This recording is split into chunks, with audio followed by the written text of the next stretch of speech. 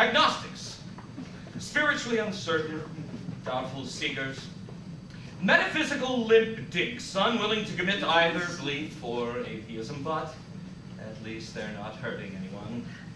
For while history is filled with violent acts of religious extremism, and the 20th century saw the rise of communist tyrannies, agnostics have little blood on their hands. The most violent act an agnostic ever commits is the career suicide of getting a master's in art history. Indeed, the world has had little to fear from agnostics. That is,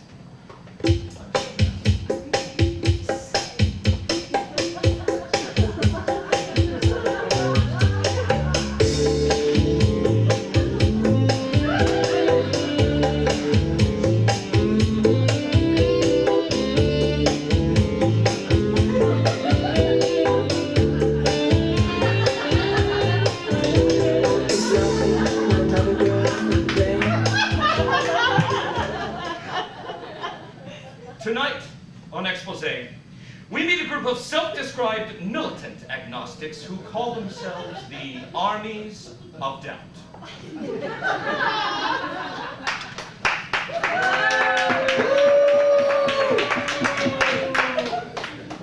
First, ladies and gentlemen, Peter Flaccid, not his real name, is a coffee house manager and the leader of this shadowy group of existential extremists. Peter, how did your group form? We all met at the last Dragon Con. And agreed that the human mind is far too limited to know with any certainty whether God exists or not. Like Turing's toaster. Yeah. And that it'd be cool to start smashing stuff. I see. Well, you have a some sort of manifesto or plan of action? No, Dave was supposed to email a draft, but he's on OS 10 and we're on Linux. We have a slogan. Ah. The Armies of Doubt, acknowledging the limits of both faith and reason by any means necessary.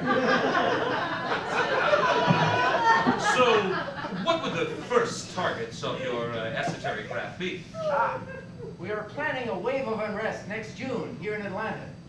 It'll be the meeting of the next Southern Baptist Convention and a convention of the Ayn Rand Society. The whole city will be filled with either self-righteous Christians or self-satisfied strict materialists. We'd like to knock them all down a peg or two. Yeah! Well, why only targets in Atlanta? Well, present circumstances dictate that we limit our jihad of insurgents to places on the bus line. I see. And now, ladies and gentlemen, one of Peter's cohorts is Huxley Cat, an unemployed illustrator of children's evolutionary science textbooks. Communism gave us Stalin, Pol Pot, my asshole calculus professor. Believers gave us the Spanish Inquisition, the Crusades, and Christian rock. I say we egg their houses! Also joining us this evening are both a believer and a non-believer. Father O'File is a Catholic priest who maintains his belief in a just and loving God, despite a recent 12-count indictment. Father O'File joins us tonight on bail. And representing those who reject the existence of any spiritual, non-material plane is Ricky Ticky Godfrey, an advertising copywriter. Yeah, that's right. You heard me. Ain't no God. You heard me. I tell it like it is. No!